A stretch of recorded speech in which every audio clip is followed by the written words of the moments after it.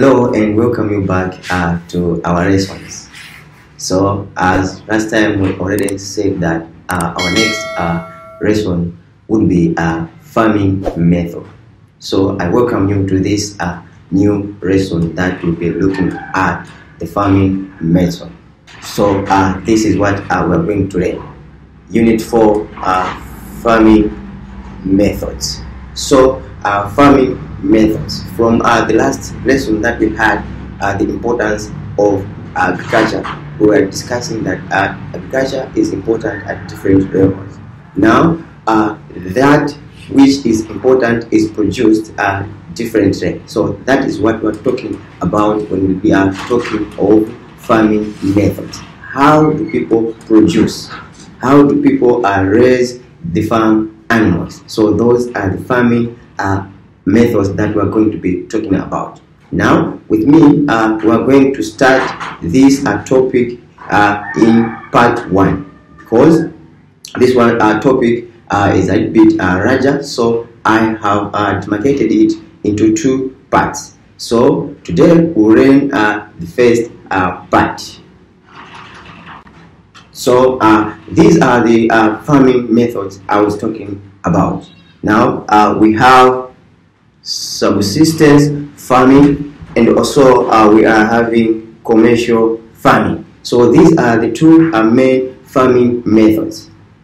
All agricultural production are done under these 2 major and main farming methods. So as I already said that today we are going to learn the first part.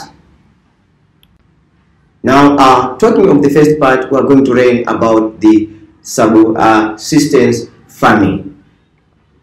So talking of subsistence farming, we are talking that this is the growing of crops and raising of animals mainly for food.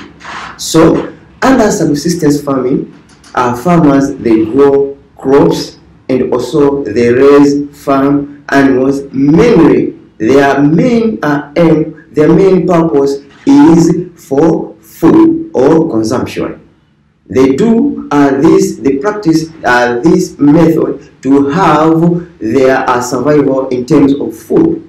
So farmers, when they are doing this, they are practicing the method of subsistence farming, whereby the farmers are producing to support their families. They are producing to support themselves in terms of food. So what are the crops that can be grown, that can be practiced under subsistence farming? So we are looking at crops grown by subsistence farmers.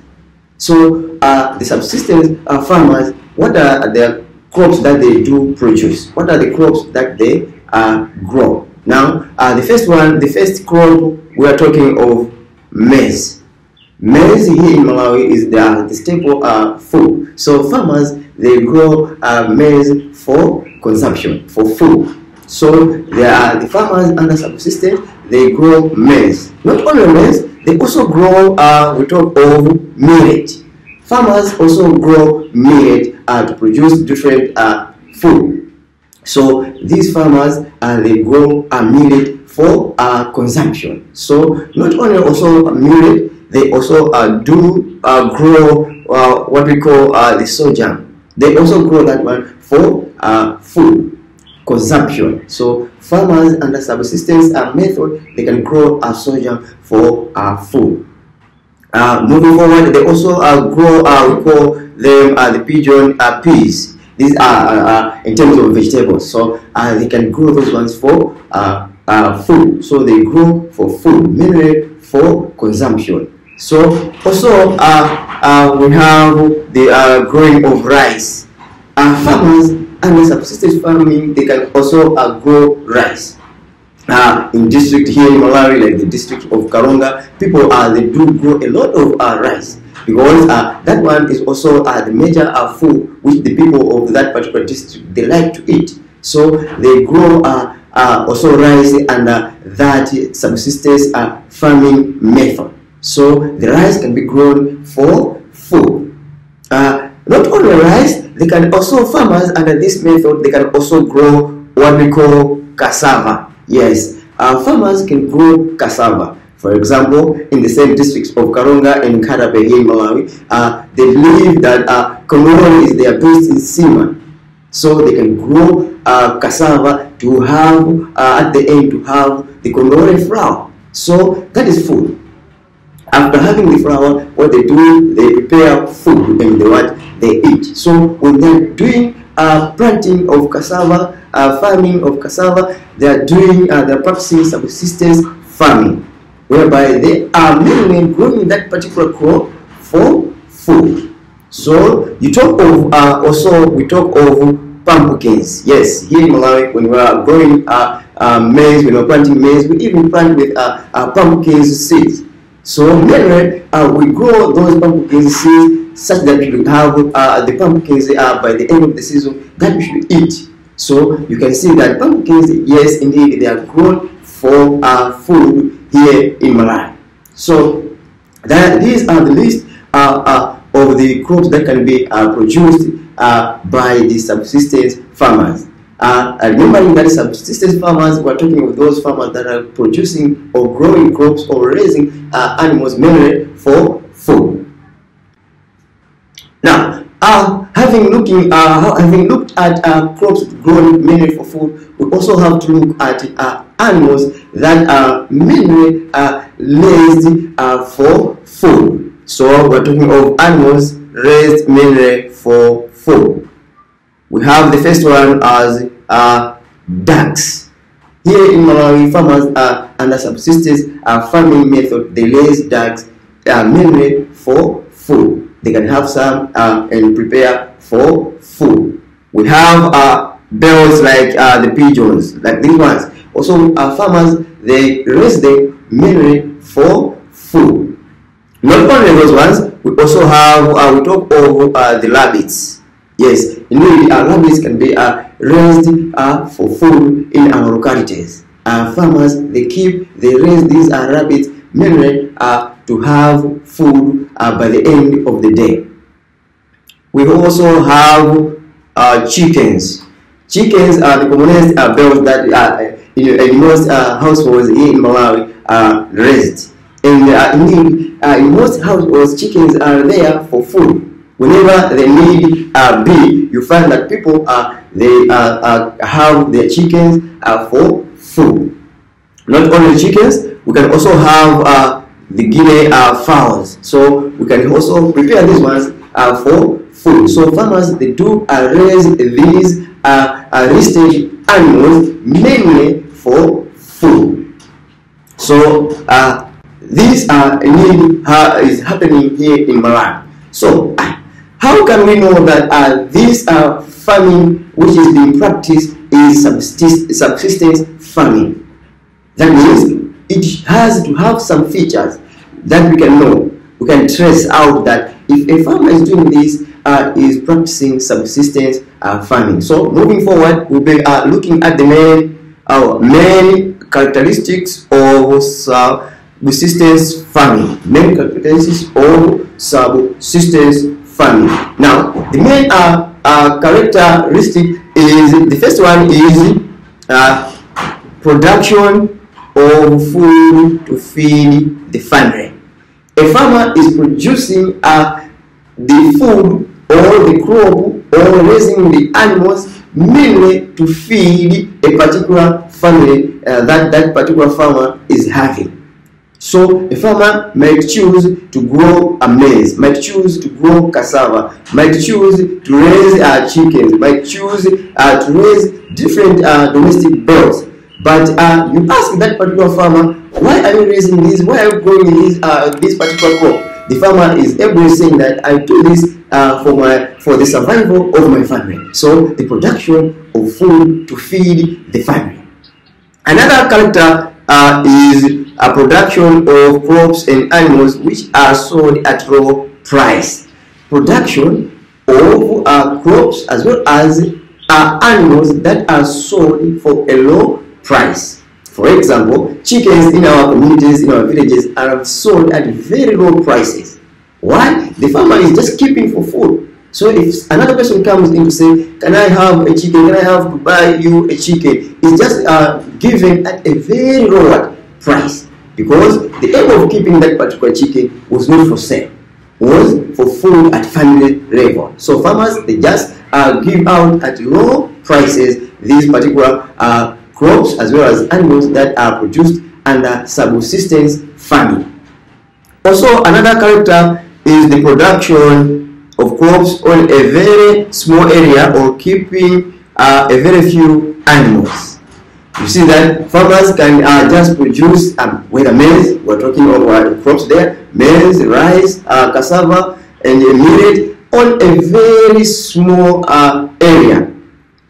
The reason is the farmer is just assuming that the yield that I'll get from this area will be enough for my survival, will be enough for my consumption, will be enough for my food with my family. If I can only have only 2 goats, it will be enough, because those ones I'm just keeping them, or I'm just raising them for food. So we find that the farmer is having no problem with having a few animals if is practicing subsistence farming only for food.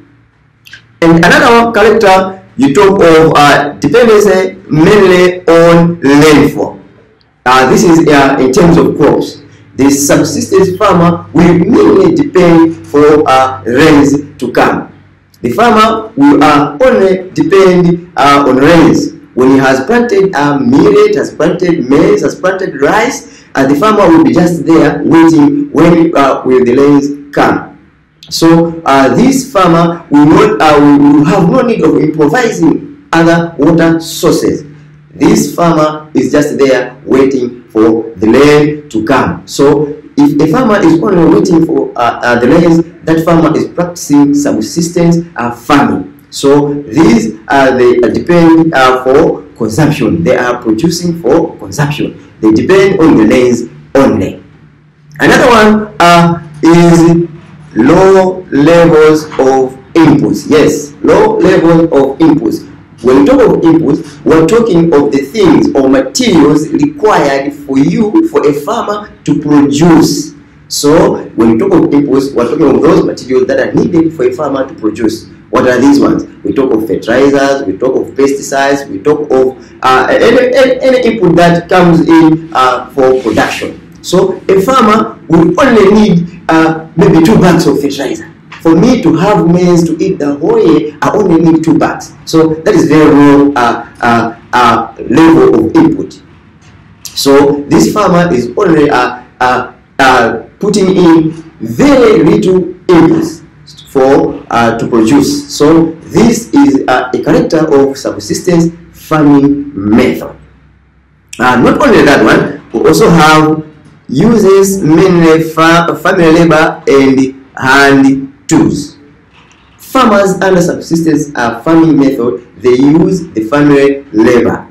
Yes, in agriculture, commonly here in Malawi, most farmers, they use their family labors. The more you have, the larger the family, the higher the labor you have there. So farmers, they depend on the labor. They don't on the labor of their family. They don't employ other people. They use the family. When we talk of the family, last time we were talking that we were discussing the importance of agriculture at family level. We said that a family consists of we talk of parents there and children and the other relatives that you are living in with you. So they will be there going out to the fields. They will cultivate there.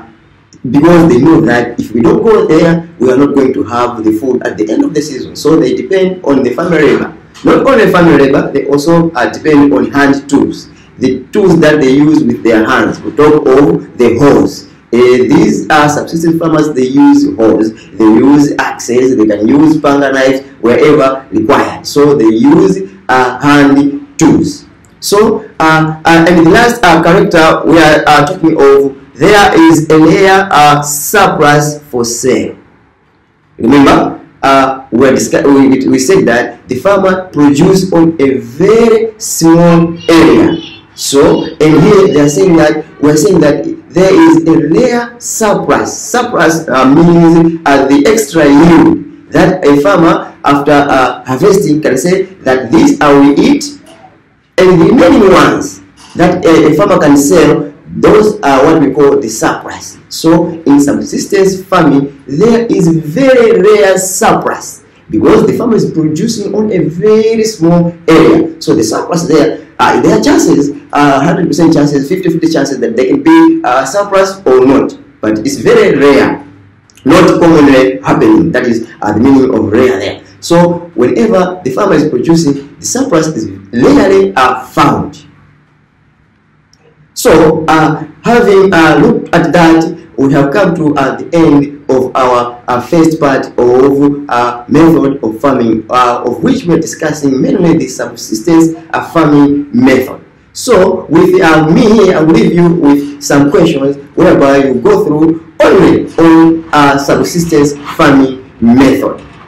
Now, the first question that I would like you to practice there is mention 2 types of farming. So I said when I was introducing the topic, so you have it in your mind. Don't replay the video such that you just get the answer from my introduction there. No, I hope you are listening, you are following. The second question is define subsistence farming. What we have been discussing today, we dwell much on the subsistence farming. Can you define that one? What exactly is it? And the third question, give any 5 examples of crops grown for consumption. Which are the crops that are grown for consumption? We listed them. So you give only 5. When we talk of consumption, we are talking of food.